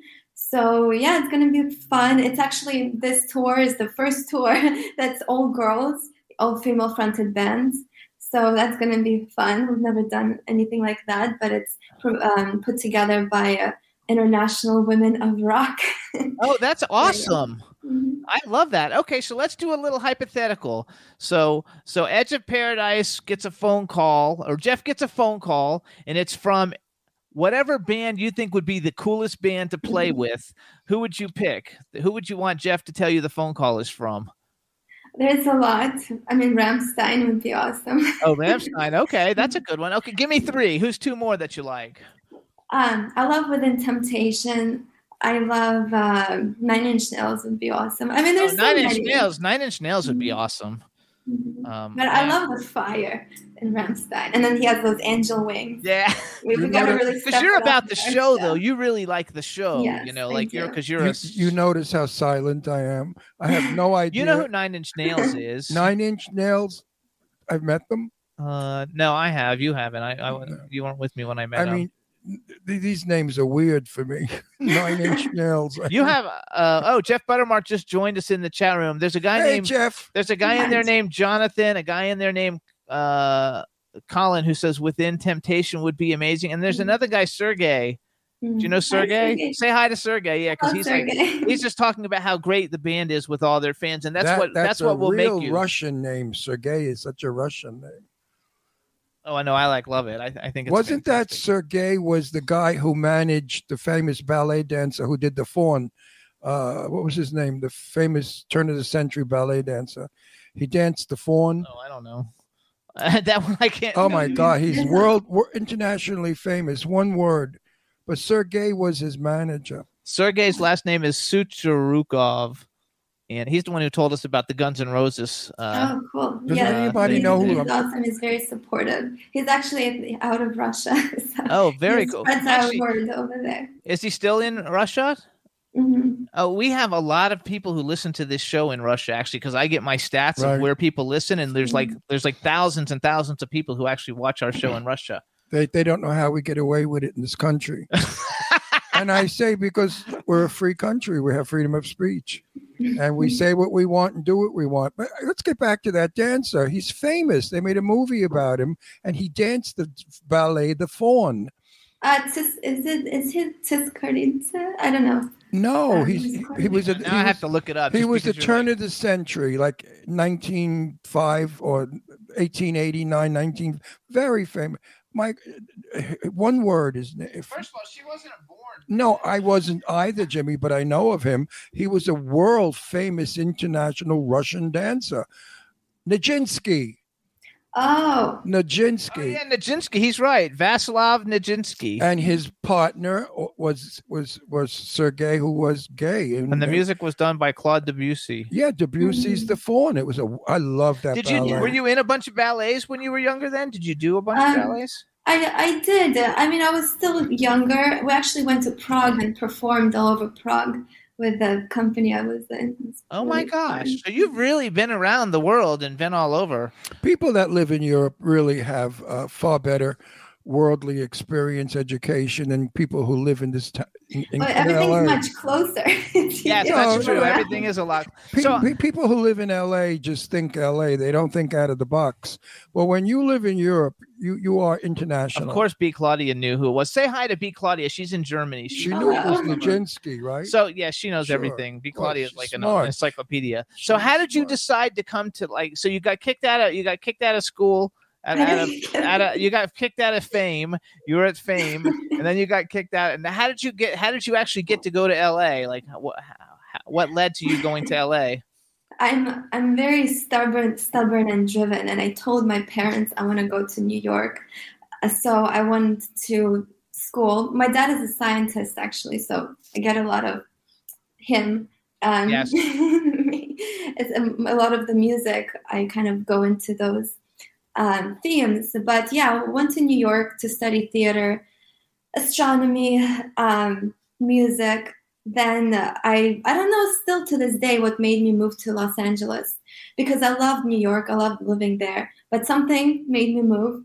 That's how I believe things happen for a reason. So one day I got up and I went to LA and I've been here ever since. Yeah, but we live here in Palm Springs. We go to Los Angeles all the time. Mm-hmm. It's nothing like New York. Yeah. Oh, Ron likes New York. I'm a New Yorker. I was born and raised there. It's the best city in the world. Mm-hmm. Anything you want, it's there. Everybody you would want to look at is there.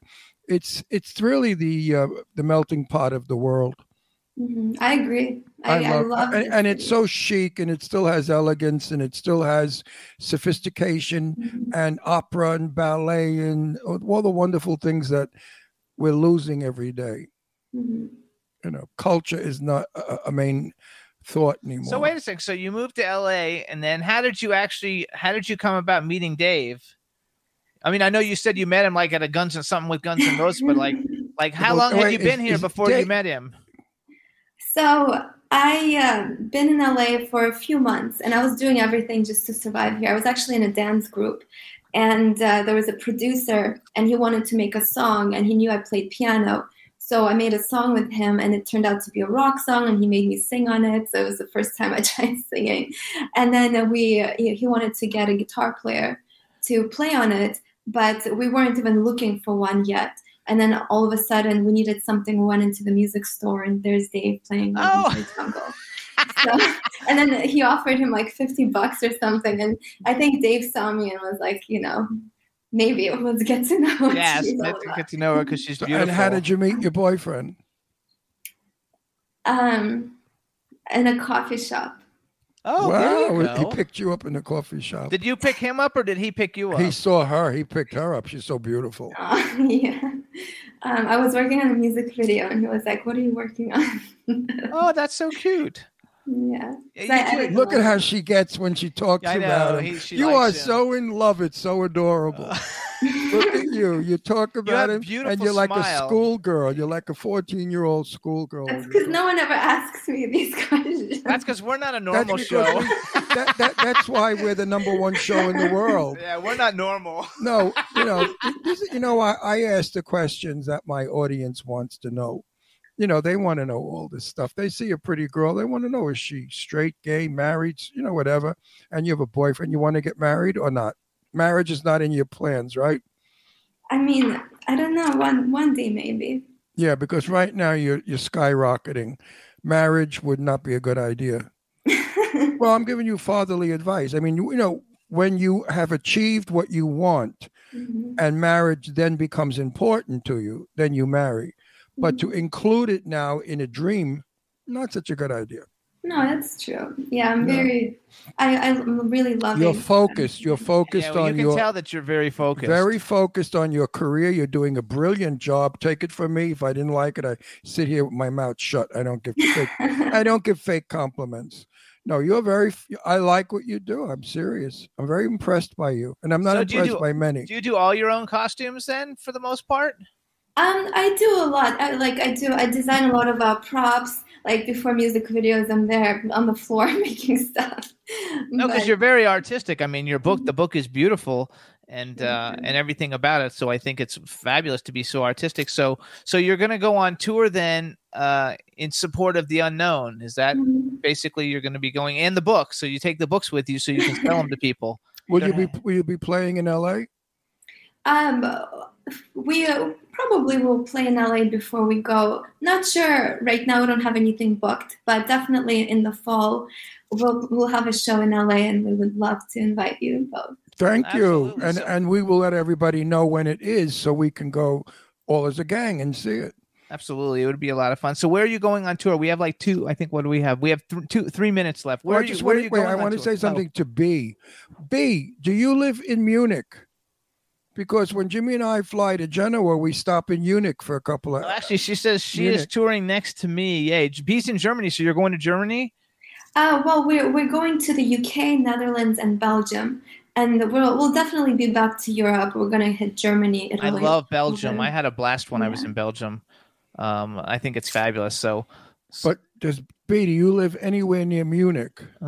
She says she didn't answer that one yet. Anyway, because we fly from Palm Springs to Munich, then to Genoa, Italy.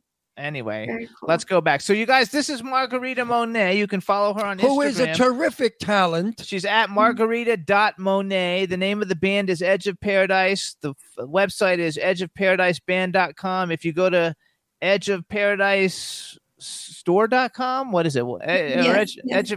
You can get her brand new book that we got to see. We're the first ones to see it, you guys. It was like breaking news on the Jimmy Star Show with Ron Russell. She also has art on the website. Please support them. Their latest album is The Unknown, and they're going to be on tour. So if you're in Belgium, the UK, and where else did you say you're going? Netherlands. And the Netherlands, make sure you go see them. Probably you're very popular in Europe, right? Because we do have a lot of fans in Europe, so we're excited to be back there. I think it's fabulous. And I want to say, always treat the fans well. Everybody, all the comments in the chat room are how nice you guys are to your fans, because that's what will build you and make you a superstar. Well, they're our world, so she is a lady. She's an elegant lady, young lady. She's not a drugged up moron that doesn't have his like years ago. Everybody was low like that Rose. What was her name? Janis Joplin. I never got it. He didn't like Janis Joplin. I thought she was the most obnoxious dope addict that used to scream at the audiences, and how they loved and adored her, I'll never know. I had never gotten over that.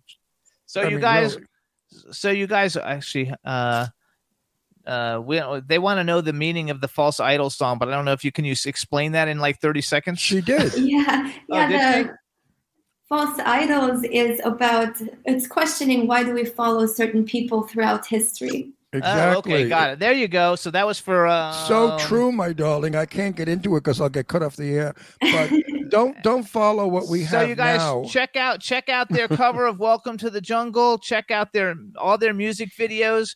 They're fabulous. We want to thank you for coming on the show. We want to thank Jeff Buttermark and Eileen Shapiro who helped set it all up. Yep. We wish you the best of luck in all you do, and congratulations on all your success and upcoming success. And when you're when you're super duper famous and I run into you, don't you dare ignore me.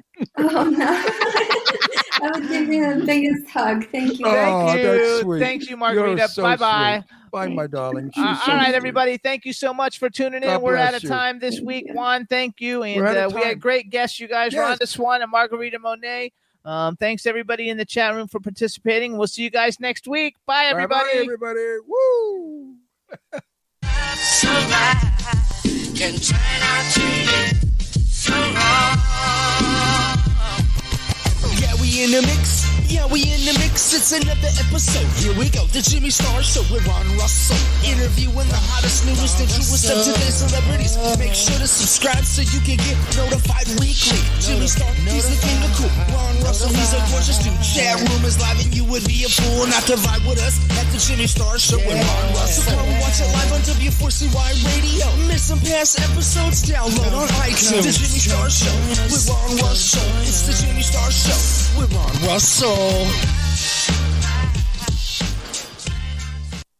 Only at Metro by T-Mobile, you can upgrade to 5G and get more savings with the lowest price on one line of unlimited 5G. Just $40, period. That's it, taxes and fees included. Plus, more choices with the largest selection of free 5G phones from brands you love, like Samsung. Switch and save more, only at Metro.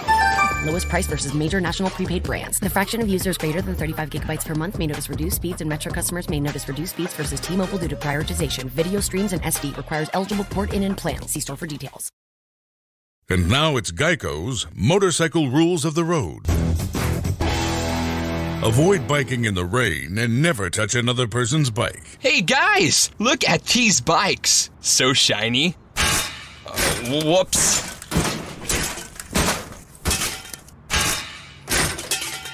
I'm gonna leave a note. Oh gosh, there's more. And the rule to saving on motorcycle insurance is, in 15 minutes, Geico could save you 15% or more.